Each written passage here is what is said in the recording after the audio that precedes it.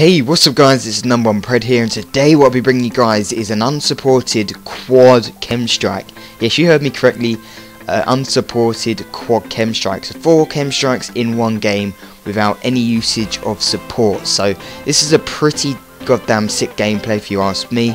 This gameplay was actually done in about April of 2014, so an actual while back from the time now I'm doing the commentary and uploading it. So, you know, I've been extremely lazy and decided not to upload it until now when I really do need to upload it. So this gameplay is also done with the BIZON, which makes this gameplay pretty much 5 to 10 times better because it's not with the honey badger, which is obviously the most used gun in the game for support, as well as the fact that this isn't support. So, you know, in a situation for multiple chem strikes, what I meant is that the honey badger would be the most common weapon to use since it's the most versatile and obviously OP. So you don't expect this every day. So a quad chem strike with the BIZON unsupported. Now I think that deserves a like rating, so if we could hit 40 to 50 likes on this video, that would be absolutely insane.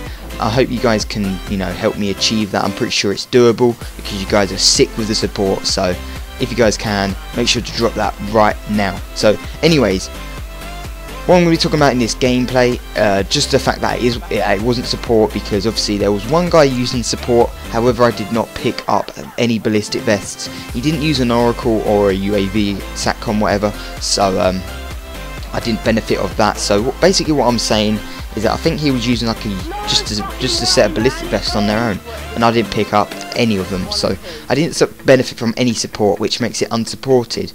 And I was in a 6-man, yes I know, I was playing with a bunch of friends casually. You can see me running around the map like I don't really care. I mean, towards like from now onwards I stay towards A because obviously that's the smartest place to go to get the most kills when you're at their flag, obviously in their spawn.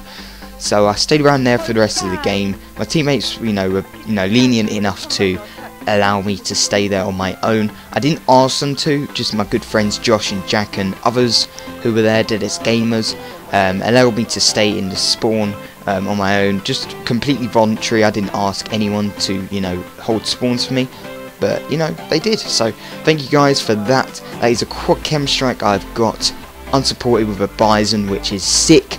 So yeah. Hopefully you guys do enjoy this gameplay while I'm going to talk about something that might interest you in the background. So basically what I'm going to be talking about today is a zombie apocalypse, and what you'd do in theory, or what I would do in theory if one ever occurred. I mean, obviously this is obviously theoretical speech. This isn't obviously going to, I'm saying obviously a lot, this isn't going to happen because, there's no cases of zombieism, zombieism if that's a word, there's no cases of zombies around ever, and I'm pretty sure there won't be, but don't worry about it guys. I'm just saying if there was. So basically the weapon you'd want to, the most common weapon to use would be a gun, but obviously since I'm in the UK, it's illegal to use a gun without a license, unless like obviously you're using it to shoot down birds, animals, whatever, skeet shooting and stuff like that, and obviously putting down animals as well, which I don't agree with, but there you go. But just as the general public, you're not allowed to carry a gun with you, and they're not easy to get in the UK unless you're in gangs and you have links and stuff like that, but that's a completely different story. So I'm just going to do this from my point of view. So if I was in my house and there was a horde of zombies imminent to my house very, very, very shortly, so I would only have like cutlery and knives and a pitchfork. So the pros and cons of that: a knife would be nice and silent. You could stab them and you're just, they wouldn't alert any other zombies, so that would be useful. And a pitchfork would be even better, because the problem with a knife is that if you stab them, if the blood is contagious in any way, shape or form, most likely the blood will splatter over you as you stab your knife into them, which won't be good, because then that obviously infects you. But when you use a pitchfork, you'll have a decent range between you, so you can stab them and probably won't get splattered by the blood in the process, which is obviously helpful.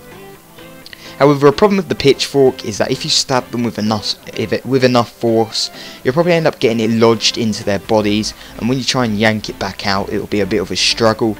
Depends how their body reacts to it, if it holds it in, or whether it's just a slippy body, which I'm pretty sure it won't, because I'm pretty sure if you get, you know, a pitchfork stabbed into you, you're going to struggle getting it back out. So that's going to be a struggle. And if you're in like a horde of zombies coming towards you, and you have a pitchfork stuck in a zombie and that's your only weapon left, I'm going to say you're pretty much stuffed. So that won't be, you know, useful in all cases, but if you're like one-on-one, then obviously that'd be useful.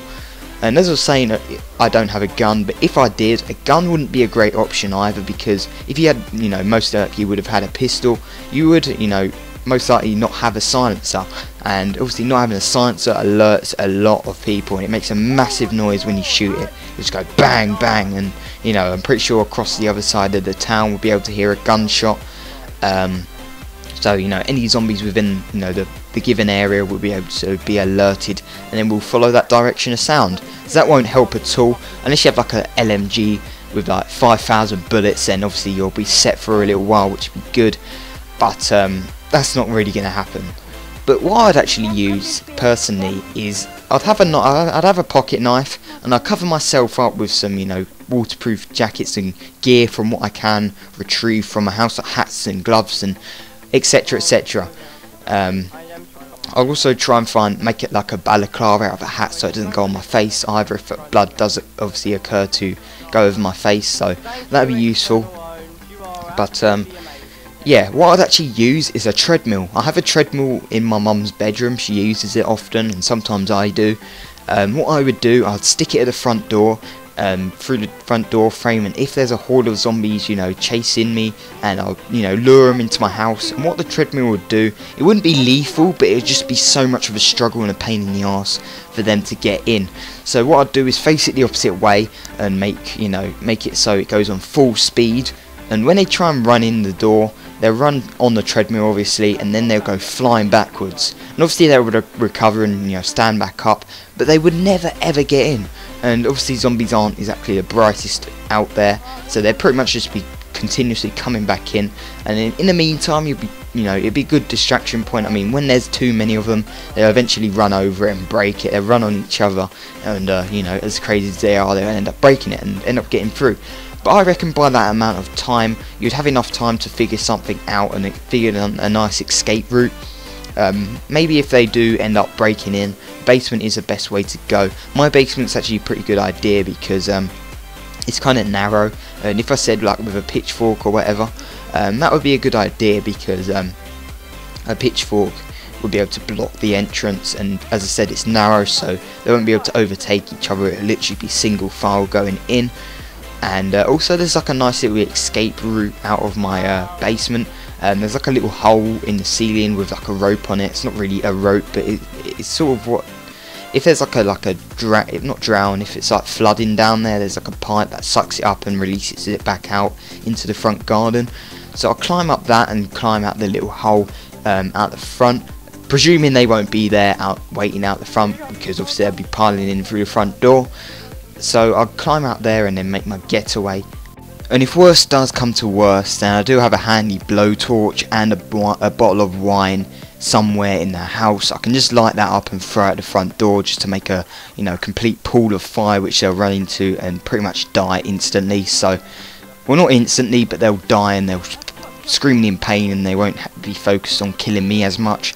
So yeah, that'd pretty much be what I would do. Let me know what you guys would do in the comment section down below, and what your basic strategy would be. Hope you guys did enjoy this video. Make sure to hit that like rate, and if you did, have an awesome day, and peace.